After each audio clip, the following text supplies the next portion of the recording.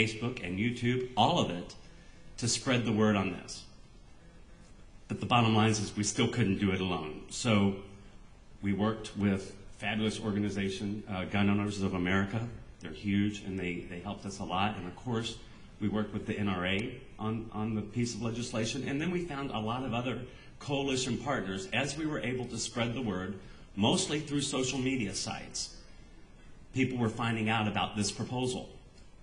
And we were able to then, between all of the groups working together and emailing their databases, because our 500 people weren't going to do it, contact Congress, and we were able to actually influence the process enough that this amendment was brought to a vote. And from, as most of you know, getting a vote in Congress is incredible. So we were excited. We're going to have a vote. We're going to have a vote.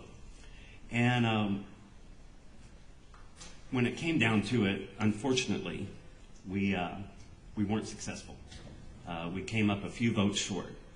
We had some Democrats who we were convinced we'd get their votes. They were from concealed carry states. They're generally pro-gun, but they weren't with us on this.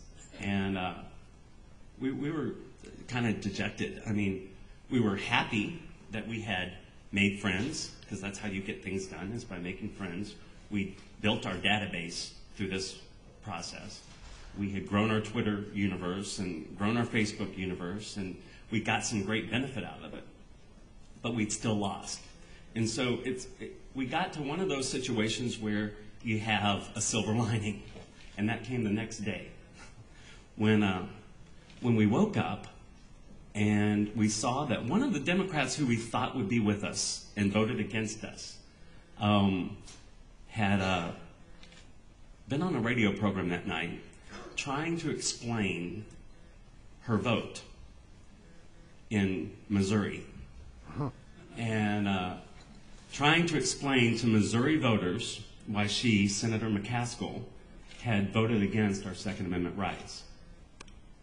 And we had an interesting thing happened. She used the argument that having to recognize other states' concealed carry permits, even though it's legal in our state, was opening the door to having to recognize Vermont's gay marriages. Well, I won't get into the technicalities of all the legislation that was in this particular legislation, but one, it was an absurd argument. I mean, it was a ridiculous argument. But two, we recognized a great opportunity.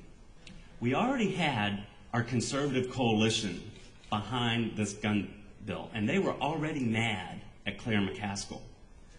But we had a rare opportunity in politics, and it's the most delicious opportunity you can have, is to help undermine your opponent's support in her base. So we did.